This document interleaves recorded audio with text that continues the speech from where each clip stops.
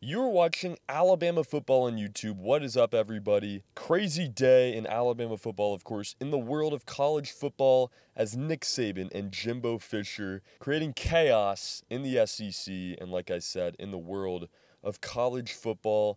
But Jimbo Fisher was not the only one mentioned last night by Nick Saban. Was not the only one that made comments today. Deion Sanders, while he didn't do it via press conference, he did get on Twitter and made his opinion known.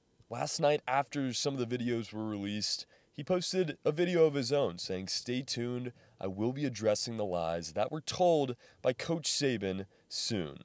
Earlier this morning, he posted a similar video and tweeted several other things, including a quote tweet of his new recruit, Travis Hunter, who tweeted himself, "I got a mill, but my mom stay in a 3-bedroom house with 5 kids. He quote tweeted it and said, "I don't even make $1 million.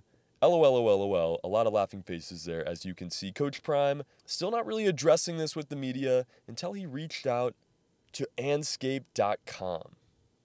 Jean Jacques Taylor with the article tonight out of Canton, Texas, with an interview with Deion Sanders, as he was quoted as saying, "I haven't talked to Coach Saban. I'm sure he's tried to call. We need to talk publicly, not privately. What you said was public. That doesn't require a conversation. Let's talk publicly and let everybody hear the conversation."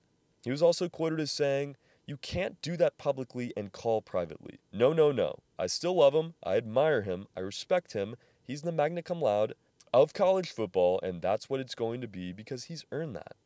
But he took a left when he should have stayed right. I'm sure he'll get back on course. I ain't tripping."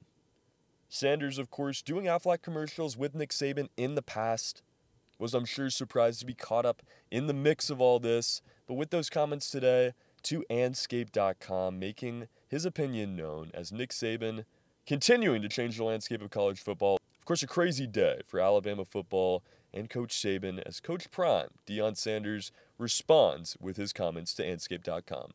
For more information on this, guys, and everything Alabama football, subscribe to the channel. Hit that like button. Get in the comments. Let me know what you think about Coach Prime, his comments on Nick Saban, and what you think about NIL in general, where this is going to go, if we see collectives go away, and what this is going to mean for Alabama, Texas A&M later in the season. For Alabama football, my name is Trey Yanity. Deion Sanders, the next in line to respond to Nick Saban for his comments on NIL.